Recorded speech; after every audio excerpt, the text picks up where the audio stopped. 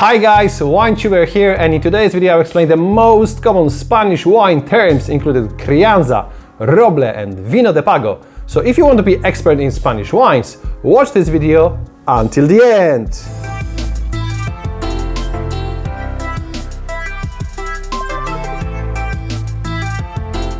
Muchas gracias to Luis for helping me with this video, and if you're watching my channel for the first time, please consider to subscribe.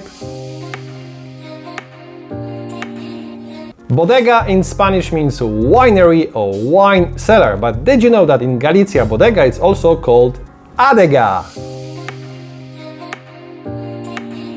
Cava is a sparkling wine produced by traditional method, also called champagne method. Cava is produced in many different regions in Spain, including Navarra, Rioja or Extremadura, but the homeland of Cava in Spain is Penedes. By the way, if you'd like to learn more about Cava or what's the difference between Cava and Champagne, click the link above or one in the description below. Corpinnat is another sparkling wine produced in Spain, but strictly in Penedes region in Catalonia. Corpinnat is definitely quality sparkling wine as it's made from the organic and hand-harvested grapes. Corpinnat needs to be aged for minimum 18 months and 30 months for the Reserva. Please note that Corpinnat is the association, not the appellation. Cosecha in Spanish means vintage or harvest, and the Cosecha stamp can be normally found on the back label. This term also refers to wine with no aging regulations.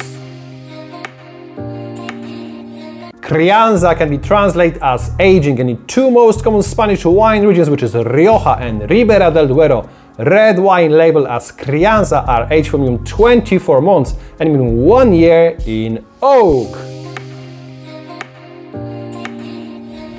Denominacion de Origen, simply called DO, is the Spanish answer to French AOC system.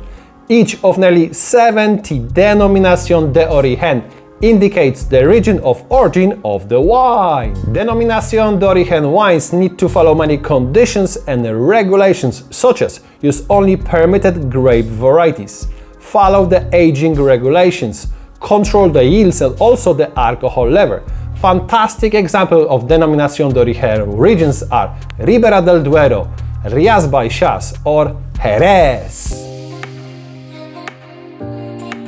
Level above DO, it's Denominacion de Origen Calificada. There are only two regions that hold this prestigious status in Spain, which is Rioja and Priorat. Denominacion de Origen Calificada is very similar to Italian DOCG, where origin, grape variety and more importantly quality is guaranteed.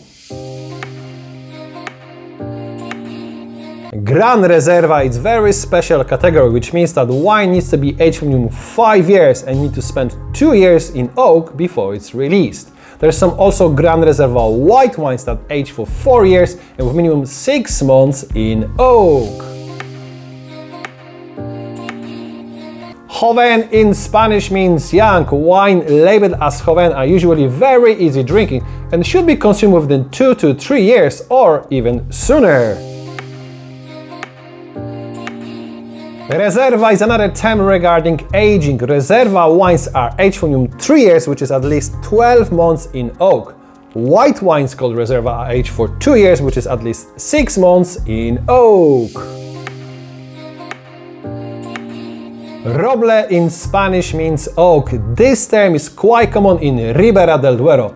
Roble wines are aged in oak for 3 months or a little bit longer to add some complexity to Joven wines.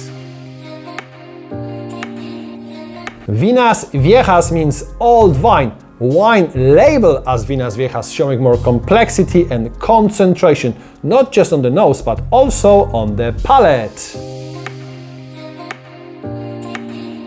Vino de Tierra in Spanish can be translated as a wine of the land. There are over 40 different Vino de Tierra areas in Spain.